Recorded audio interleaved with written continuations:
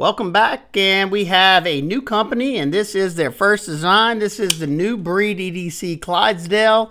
Something different, something unique, and I like that. Take a look at this blade. You have a very broad, modified Wharncliffe blade. That's what they're calling it. And everything is kind of intentional on the knife, and the designer has taken in suggestions from a lot of people and they've made a lot of changes, all for the better. And we're gonna just look at it through what I see, and then we'll go over the changes afterwards, because I don't want that to kind of skew how I see things. So you have this big, nice, almost like a cleaver shaped blade. The prototype has a flat grind on it, and he's gonna be putting a hollow grind on it, which is excellent. I would consider this a medium-sized EDC knife at 7.625 overall length. And you have a 3.3-inch Wharncliffe blade of a 14C 28M blade steel. Outstanding. Love it. The OEM to this is Kubey Knives, and as I'm recording this video, the pre-order is still open, and the pre-order price is $115. I think that is outstanding. You have a blade hole for opening. You have a somewhat of a sharpening chaw. Hopefully they open that up a little bit more to give you a little bit more sharpening life. You do have some fine cut jimping there that does offer some traction. However, I would have liked to see it extended out more if you want it to be functional, because you're going to overshoot that jimping. We'll have to see if that's something that they plan on changing. You can see these little scallops right here and this little scallop right there. It's not just for aesthetic purposes. It's for an indexing point that is nice and comfortable, gives you a lot of control over that tip. And if you want it to come even closer, you can really control that tip for precision cutting a lot better. With this flat grind, you have a pretty nice, fine, precise point right there for doing those precision cutting. With a hollow grind, it's going to be even nice and finer, so you should be able to get some really scalpel-like drag cuts with this knife. Now, being this is a prototype, I don't even know if this is the actual steel that it's going to be in. We're going to do some testing on it, but I just want to see how it slices and how it feels while doing so.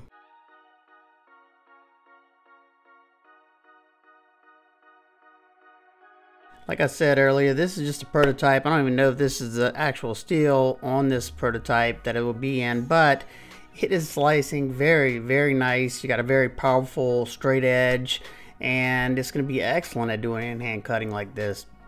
So far, the handle feels good. You know, this is light duty stuff anyway, but very, very impressed with how slicey it is. And to know that they're going to be putting a hollow grind on here, it should be even more slicey.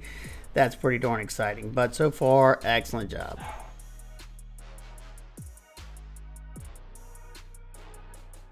Because of the straight edge on this knife and the two indexing points they have on the front part of the spine, it is very easy to do nice and controlled cutting, nice and precise cutting like you see here, with a good sharp edge. You got a nice thin tip up there to do drag cuts, and it really, really excels at that kind of stuff.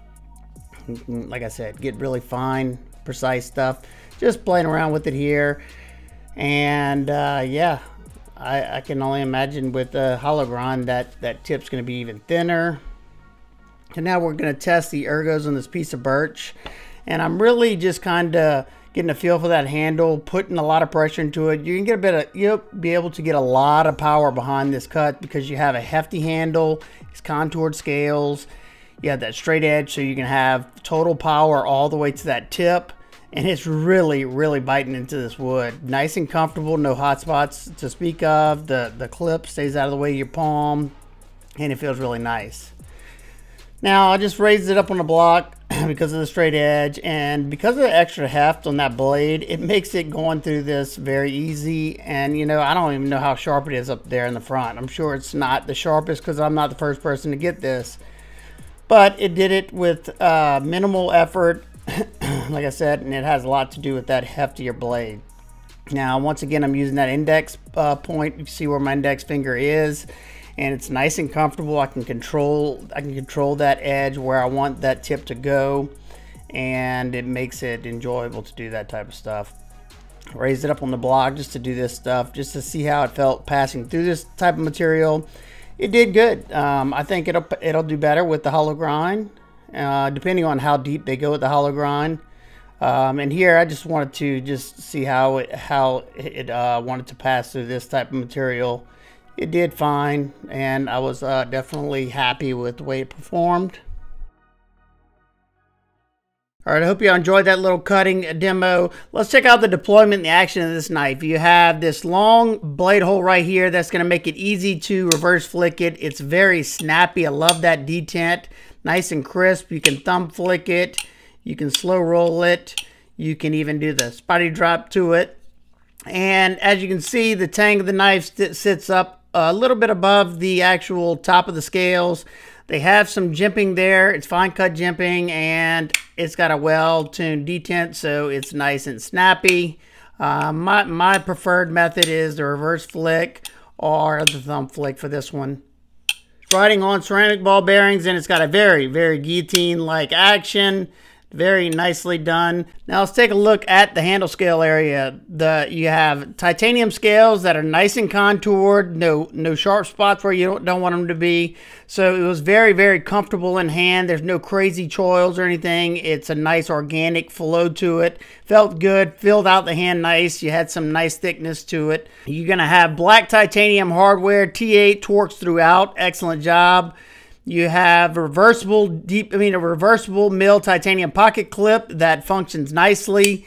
It's not a deep carry, but it sits fairly deep in the pocket because of that big chunk of steel and all the titanium. And this is a steel liner lock. The weight on this is going to be a little bit heavier than you would normally think for this size knife. It's coming in at 4.7 ounces, so not bad at all. I thought it would be a lot heavier, but it lets you know you have something in your hand, something substantial. They did everything they could to reduce weight. You only have a stainless inset locking liner on the lock side. On the show side scale, you got heavy skeletonization. They did a great job there. You have a titanium backspacer that's black along with the pocket clip.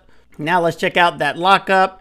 It's sitting at around, I'd say 40 or 50% or so. Excellent access to that lock bar because of this cutout. Nice and comfortable, nice and easy to get to.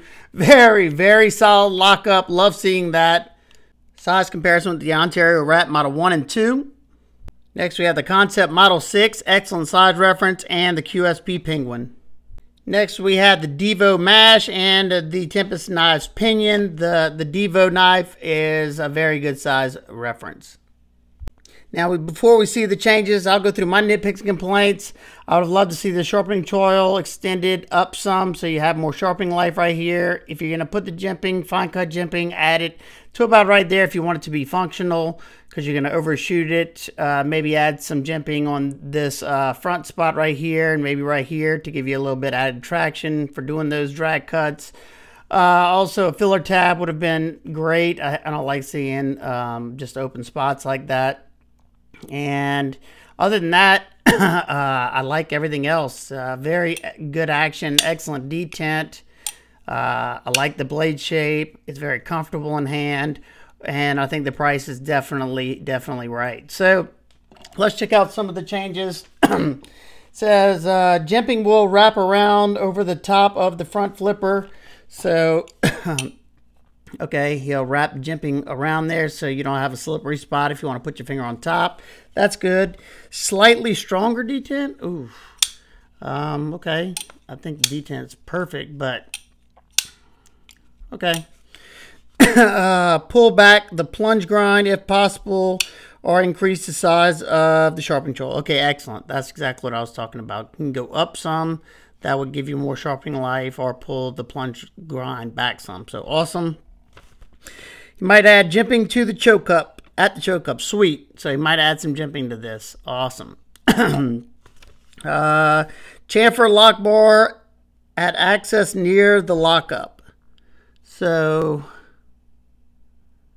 I guess right here, maybe?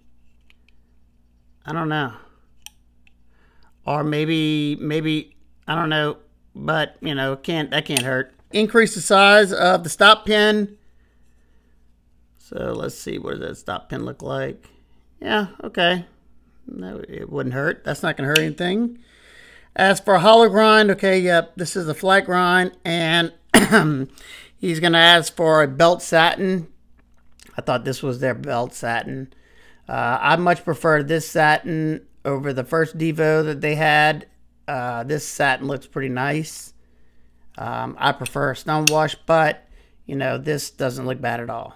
So overall, my final thoughts, if you're looking for something different, something unique, I think this is a great one.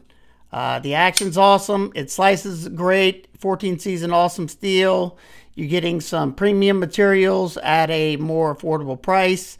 So yeah, I will link it down in the description if you're interested in one of these. If you have any questions, comments, concerns, please leave them down below. I hope everybody's having an absolute amazing day.